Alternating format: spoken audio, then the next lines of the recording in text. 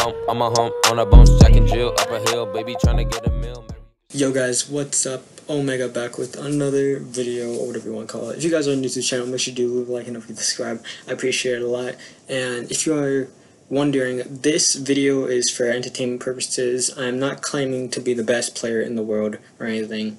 So I hope you do enjoy, and I hope these settings help you in some way.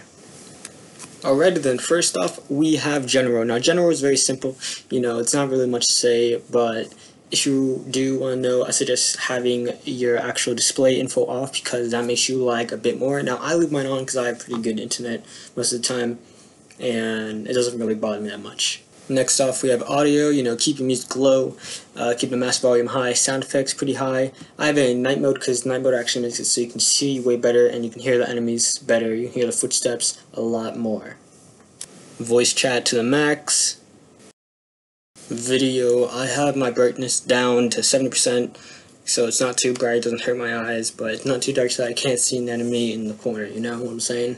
VSync is off for terrorist hunts, this way it's not really frame dropping or anything like that, and terrorist hunt is a good way to practice. Version disabled, vibration enabled, vertical sensitivity 53, horizontal sensitivity 83. Now I would suggest starting at 83 at the beginning. I would suggest either going up from 50 to 60 and then going up by 10. This way it's stable and you know you don't move in too fast.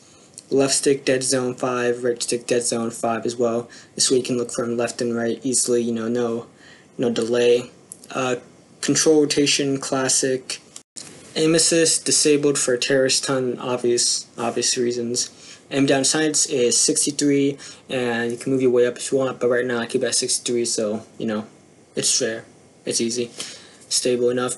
Gadget deployment advanced, drone deployment advanced, and that is basically it. Now all these settings will be in the description. Not all of them actually.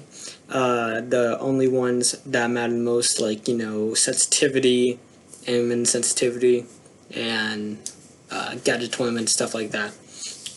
But if this did help you, I hope you guys do appreciate it, and please leave a like, subscribe, turn notifications. Next video will be up next week Sunday. I don't know when this video is going up, but it's going up at some point. So yeah, peace out guys, and see you in the next video.